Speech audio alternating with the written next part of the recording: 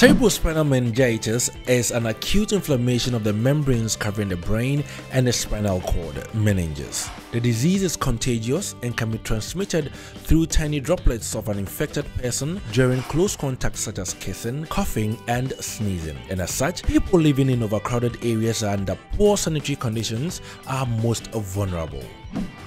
Symptoms of CSM include sudden high fever, severe headache, neck stiffness, vomiting, confusion, and convulsions.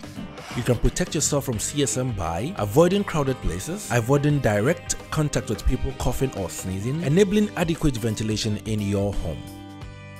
Seek immediate medical help when you notice any of the symptoms of CSM.